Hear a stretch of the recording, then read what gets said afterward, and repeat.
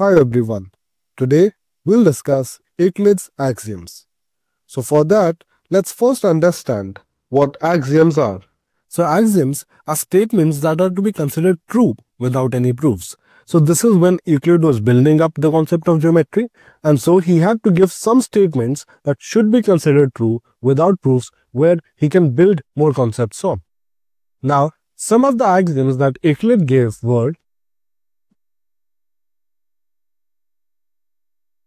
Now in this class, we'll be discussing the first three axioms. So let's take the first axiom and let's take the help of an example. So if we have a circle whose area is 10 meters square and we have another triangle, say B, whose area is 10 meters square, then we can say that area of A is equal to area of B, which is equal to 10 meters square, or we can simply write as area A is equal to area B. Now keep this aside and let's take another example of a square having area as 10 meters square again. So with the same idea, we can say that area B is equal to area C, which is equal to 10 meters square, or we can simply write area B is equal to area C. Now let's look at both the facts together. So we have area A is equal to area B, and from the second one we know that area B is equal to area C. So if we take all of them together, we get that area A is equal to area B is equal to area C. And now if we just ignore the B triangle, we can clearly get that area A is equal to area C. Which means that earlier we had area A equaling area B. In the second example, we had area B to be equal to area C. And from the entirety of it, we can say that area A is equal to area B is equal to area C, which gives idea to the first axiom that says that things which are equal to the same things are equal to one another, which we saw that this area of circle was equal to area of triangle, but this area of triangle was equal to area of square. So both the area of square and the area of circle was equal to the area of triangle, which means that area of circle is also equal to the area of square, right? And now let's think about this axiom. Let's think about each of the words clearly. So in this, the first word, things. What are things here? And similarly, what are same things here? Now in general, when we're talking about Euclid's axioms, when we say things, we're referring to some sort of magnitude. And so the same things would be same kind of magnitude. In the sense that if I take a line whose length is 3 meters, and I take a square whose area is 3 meters square, we can't say they're equal simply because the value of both area and length is 3. Because yes, they are both magnitude, but they're not same kind of magnitude. While this is length, this is the area. And we can also see that here, length is 3 meters, where area is 3 meters square. So they are not same. And so we can't compare this using Euclid's axiom 1 and say that they're equal. So this would not be equal. So we have a first axiom done. Now let's move on to the second axiom. So let's take another example where we have a line AB whose length is given as 3 meters. And we have another line CD whose length is given as 3 meters again.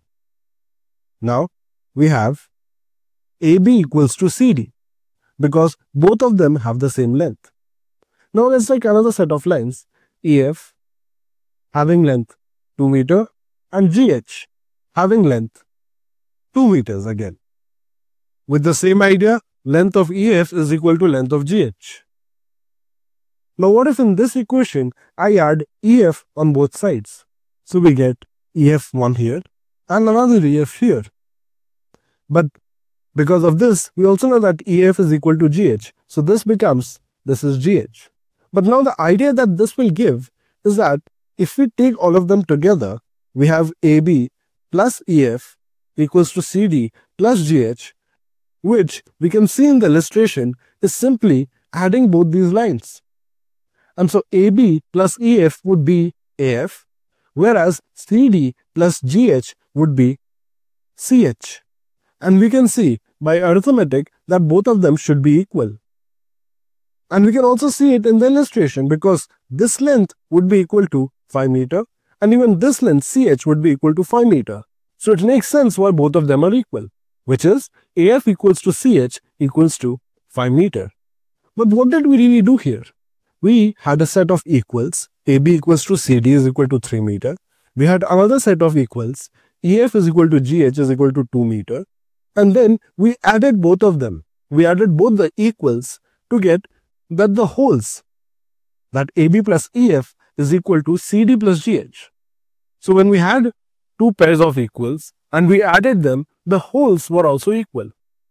And this is the idea of axiom, which says that if equals are added to equals, then the wholes are also equal. But we can't limit this to just addition, right? We can also see subtraction here. Now let's take the same example only.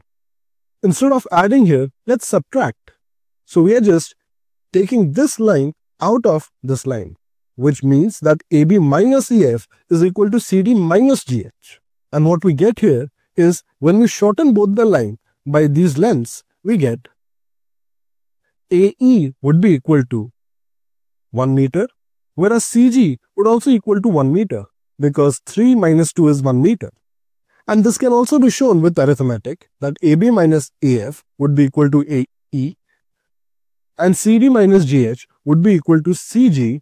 So AE is equal to CG, which can also be seen here because both of them are 1 meter.